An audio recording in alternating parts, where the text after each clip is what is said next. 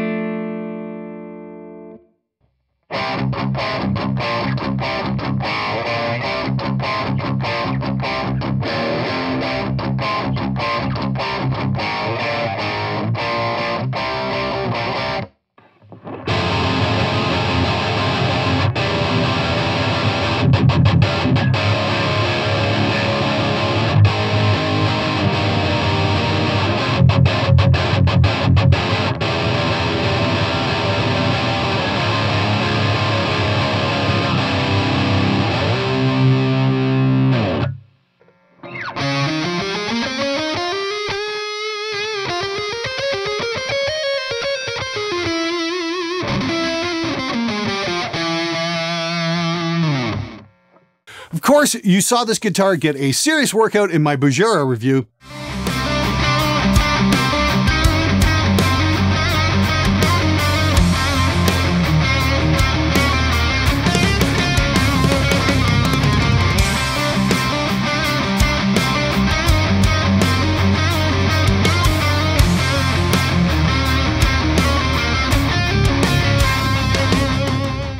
And on the Cali demo as well.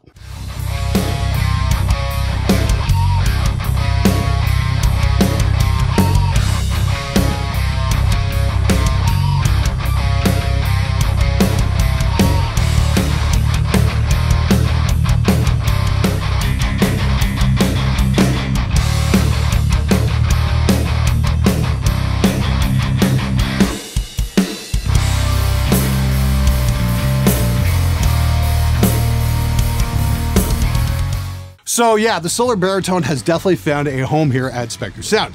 In fact, I've got it on my quick access rack just off to the side of my desk so I can grab it whenever I need it. You can find it at Thomann for 755 euros or 709 US. For more information, check out solarguitars.com. Thanks for watching. I'll see you next time. Hey guys, if you liked the video, be sure to subscribe as I post every Wednesday, Friday, and Sunday.